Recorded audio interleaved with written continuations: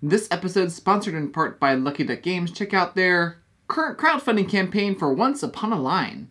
Thank you for joining me here at Tantrum Mouse Studio D. I'm Kevin Delp. Today we're talking about board games launching on crowdfunding campaigns, mainly Kickstarter. I've got two that I know are launching on GameFound. None are launching on BackerKit that I know of. They'll be launching the first half of February 2023.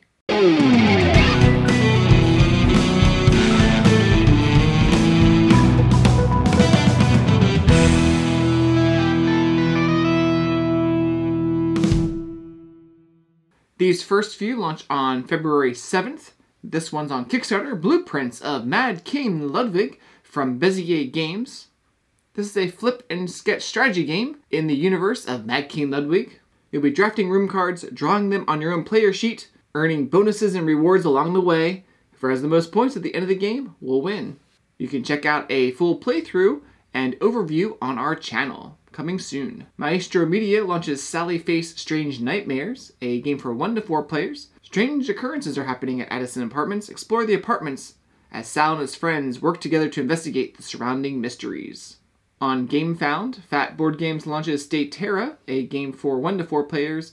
It takes about 30 to 150 minutes to play. This is a double asymmetric strategy game. Its stories give players a lot of replayability and modular game map with new experiences for each game. You become a leader of State Terra Nation. Each story tells a tale from the land of State Terra, and through that defines the number of players, unique victory conditions, setup, and some small rule adjustments. Also in GameFound, Storm Dragons from Dragon Phoenix Games launches. It's an expansion to Storm Dragons, I should say, called Dragon Trappings. It will introduce a whole new type of card, items that you can attach to your dragons to make them even more formidable. The rest of these are on Kickstarter. Stoneblade Entertainment launches Ascension Tactics Inferno. It's a standalone expansion to the base game. It includes all your favorite gameplay mechanics, but some new features. A new faction, quests, and a co-op mode. This Way Games launches Founders. Be a cryo-architect master who builds the city of ice. It's for 3 to 6 players, takes about 25 to 35 minutes to play. Rock Matter Games launches Set a Watch Forsaken Isles, lighting the fire and surviving the night with your band of adventurers. For 1 to 4 players, takes about 60 to 90 minutes to play. This is a continuation of the Set a Watch series. Drill Bit Dwarves from Zero Rift is for 1 to 8 players, takes about 30 to 90 minutes to play. It's a card-driven competition featuring drilling, bartering, deck building, and sabotage. BoardGameTables.com, which has now changed its name to All Play, is launching a campaign for 4 games called Chomp, Couture, Mindspace, and Sail.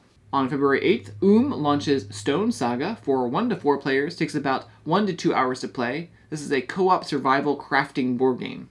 You unfold the epoch-spanning story of the people of a remote glacial valley, guiding multiple generations of characters who make a life there amidst harsh conditions, wondrous mysteries, and giant monsters. This is actually a campaign-type game. Board Games launches the Horror Game Show on February 14th. It's a game for 2 to 4 players, takes about 2 to 3 hours to play. I believe middle of February, Pecta Studio launches Wonderlust for 2 to 5 players, takes about 40 to 100 minutes to play.